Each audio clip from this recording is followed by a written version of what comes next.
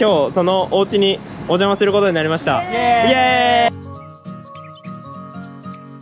すっげえ、マジか。いやー最高です。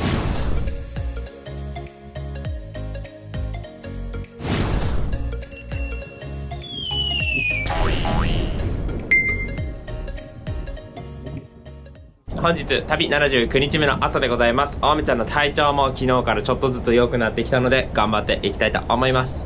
今日やっと私たち念願ですよ。はい、岡山入ります。よー。なんで念願かっていうか、いやめっちゃね、私たちもともとすごい洋服が大好きだったんですよ。そう、洋服大好き。で洋服でもなんかその流行りとかではなくてワークウェアがすごい好きで、はい、まあだからこういうオーバーオールとか選んだんだけど、岡山といえばね、もうデニムですよ。デニム、日本のデニムを語るにはクラシックじゃなきゃダメってくらいみたいな。はい、そう今日はね割と風が強いっす。ずーっと逆風が。はい、でもね、私さっきインスタのストーリー見てたら、はい、日本海側を同じじゃないな、日本海側を、ショッピングカートで旅してる、はい、アツシさん、はい、今日風速20メートルらしいよ。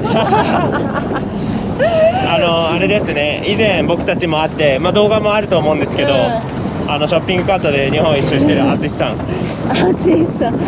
今日風速20メートルで人殺しの風かって言って笑ってましたね。僕たちこんな風速10メートルないぐらいの、10メートルもない、5、6メートルぐらいじゃない。こんなんできついなんて言ってらんないです。もう面白い。はい、楽しんで頑張っていきましょう。はい。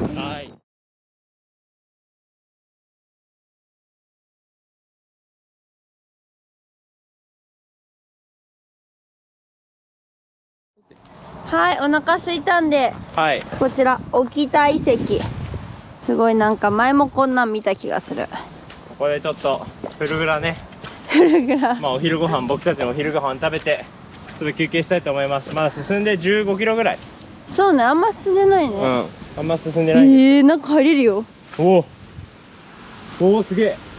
後で見ようぜ。今日のお昼ご飯、フルグラ、そして塩エビあられ、これはいただいたやつですね。これを食べて元気もりもりでいこうと思います。今時刻が、いい匂い。12時だってよ。12時だ。ちょうどお昼の時間です。どう？エビあられ。いや、おいしい。うまい。いただきます。うまっ。今シリアル食べ終わりました。ただまだ全然お腹空いてるっていう。シリアルじゃお腹いっぱいにならん。どうすんの？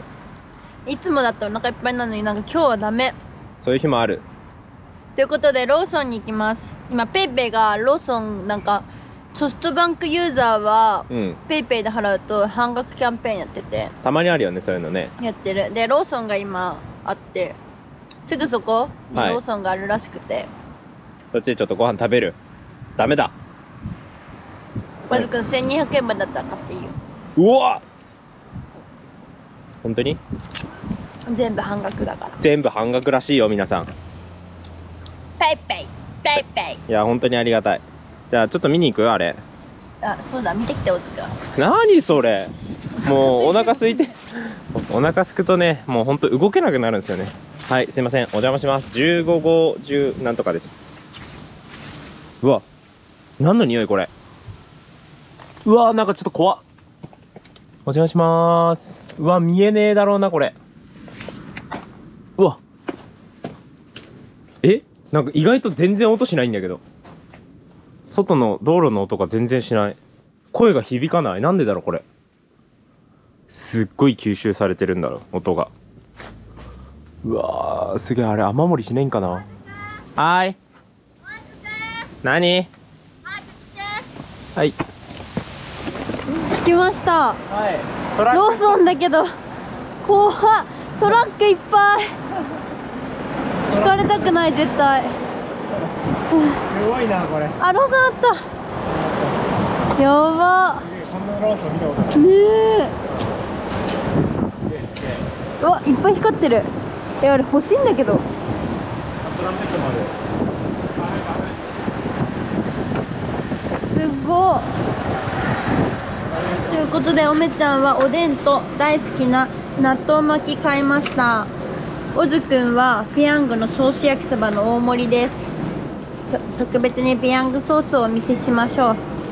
おでんはスープつゆだくさんにしてきました。あったかいから美味しいよ。あ、おずくんは、お湯こぼしちゃった。おずくん何してんの？おずくんなんかここにお湯入れなくていいんじゃないの？おずくんここにお湯入れなくていいのにここにお湯入れちゃった。なんか間違えて。おずくんバカチンチンだね。なんでそういうこと言わないんだよ。バカチンだ。はい。見て、あめちゃんつゆだくたっぷりのおでんにしたよ。いいな。おずくんだってお湯たっぷりのカップラーメンにした。おずくん牛すじあげるね。ありがとう。あとおめちゃんこれ納豆巻き。関西の味？もしかして。うん。そうおでんが関西。味違う？うん。全然違う？美味しい。美味しい。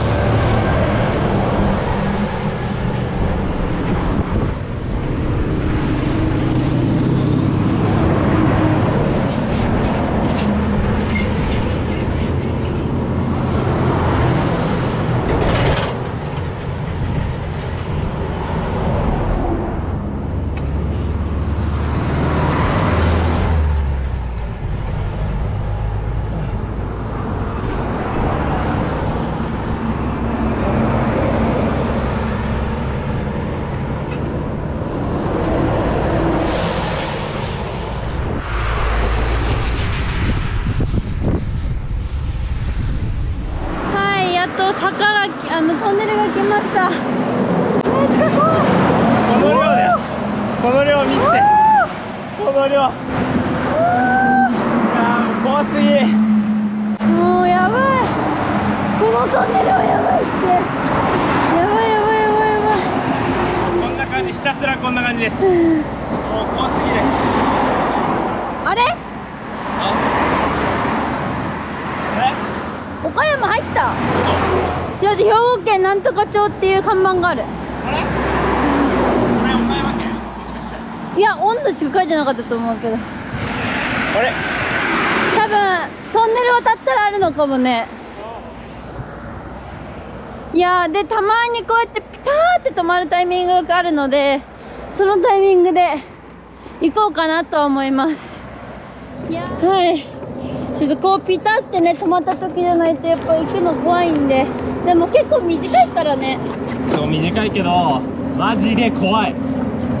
音マジ怖いぞ多分これ。やばいよね。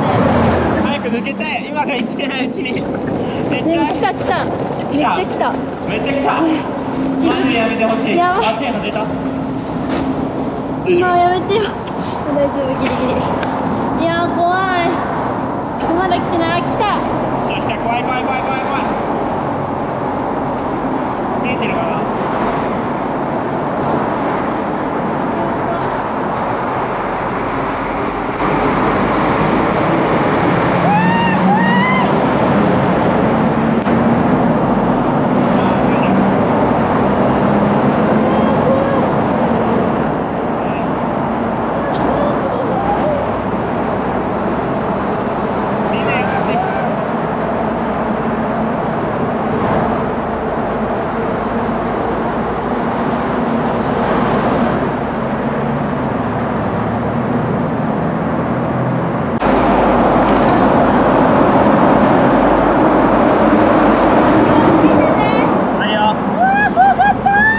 抜けました。そして岡山県入りました。止まるよ。やっと来た。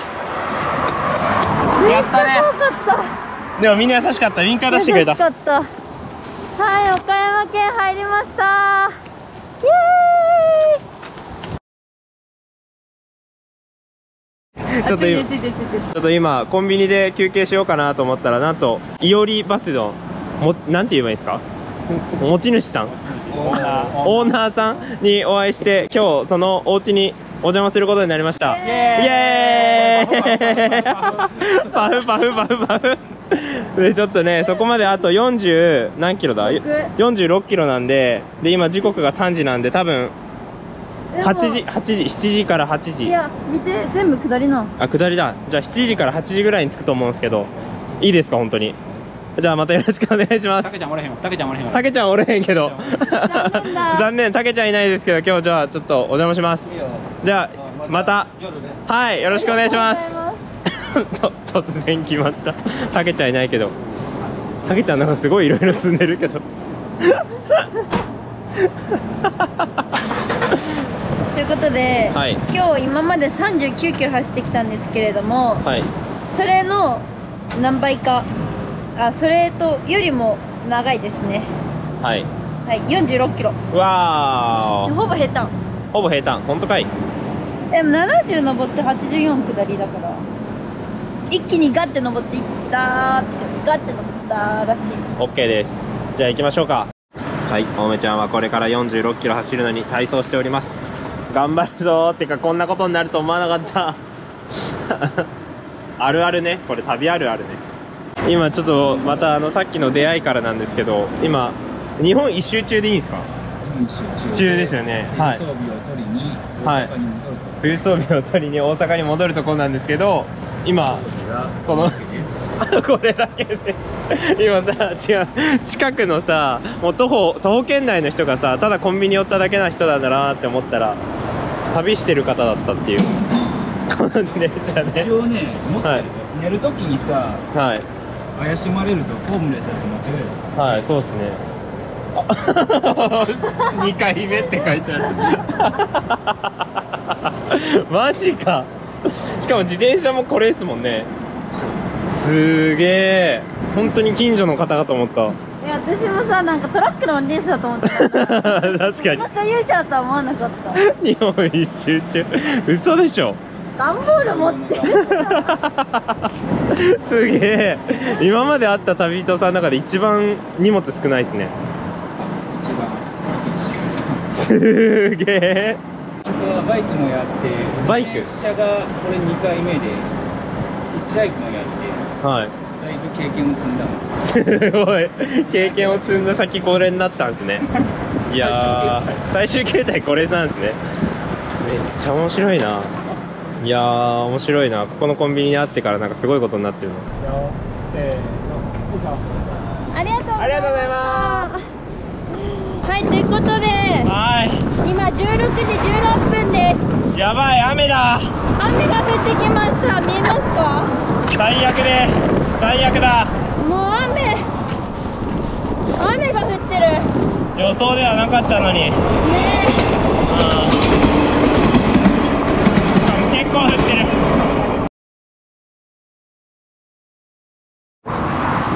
はい、綺麗な夕焼けの中ですね。あ、かわいい。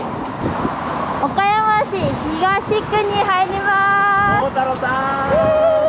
桃太郎さん、桃太郎さん。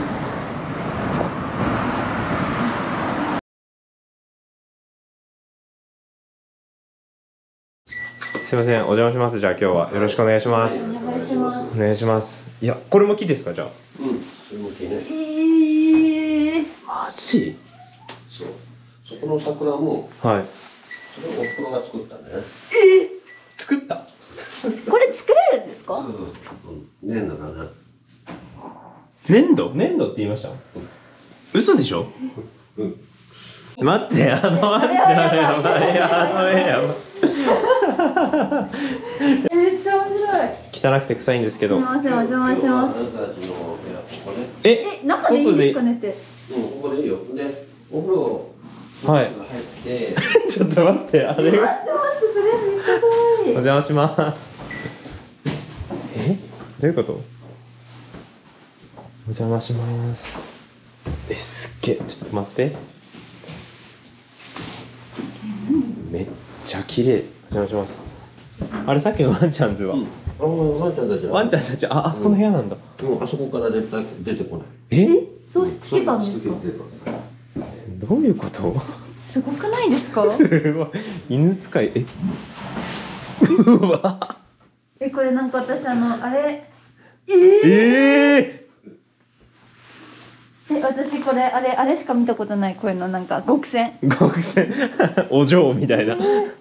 これ全部木ですか？木ですね。お願いします。これは誰が作られてるんですか？この木のやつは知り合いの方とか？これはね、うちの親父が彫刻家だったんですよ。すごいね。お母さんは桜が上手に作れて、お父さんは彫刻家の方だったんだ。いやー、すっごっ。ちなみにこの絵は親父が描いたやつ。すっごい。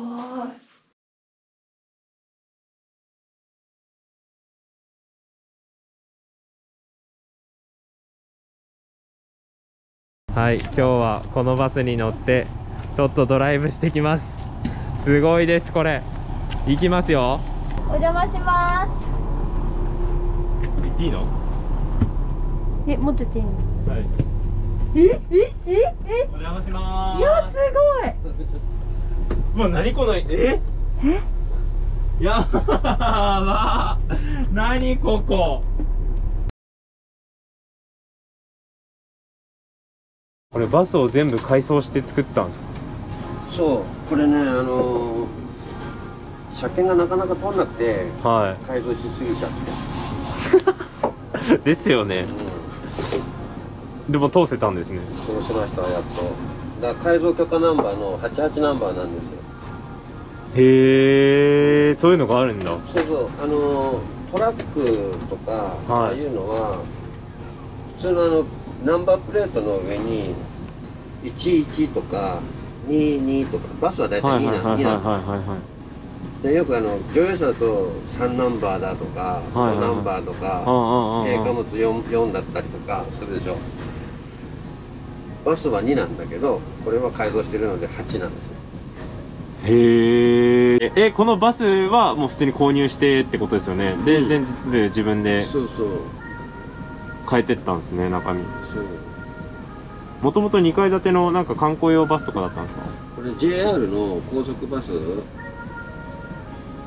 から買えるんだ。物がないんだよね。2階建てバスっていうのがなかなかなくって、とりあえず2階建てバスが良かったんですね。でもそう、前もバス持ったんだけど、それは2階建てじゃなかったから普通のバスだったんで、前もバス持ってた。2階建てバスがいいよなと思って。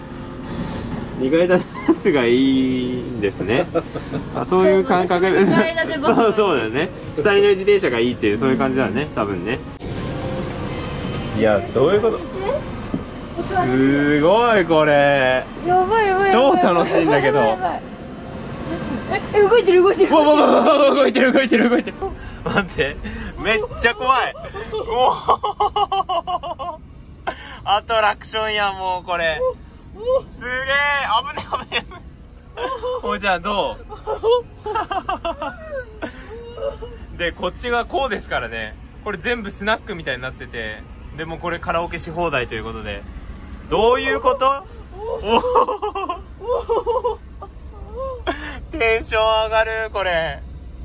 すっげえ。マジか。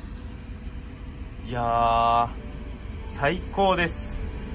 もうほんと最高。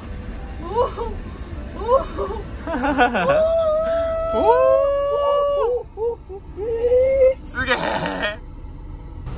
大塚、今から2号線行くんだけどさ、2号線青梅たちさ、自転車で走れなかったやつだ。これ自転車で走れなかった道だね、これね。青梅たちさ、これバイパスっていう名前のやつだからさ、バイパスって自転車走れないらしい。これタンデム自転車走れないやつ通ってるよ、ここ。今から走行行くかんだよ、青梅たち。通りたかったけど通れなくてさ、すごいさ、なんかぐるぐるして。すげえや、ぐるぐるした甲斐あるわ、こんなん。いやー、すごいです、この景色。いやー、すごいな。なんか海外とかだとかさ、なんか観光バスで2階建てとかあるじゃん。しかもこれ自分の車だもんね。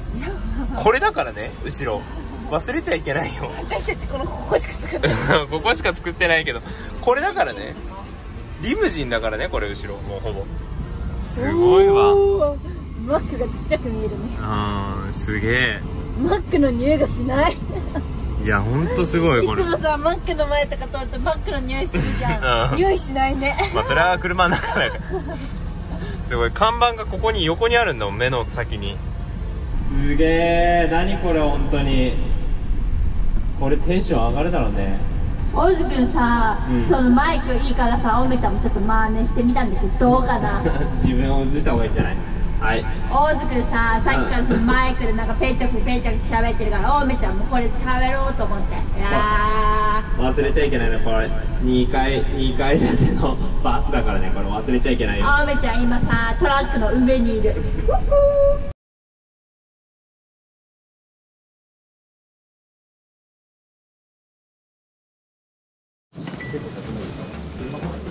いやーすごい、川が青いよ。あ、これだ、八百太郎すごい。面白い。いやー大津くんかわいいよ。これで色を薄くするんか。この軽い石と一緒に洗濯して。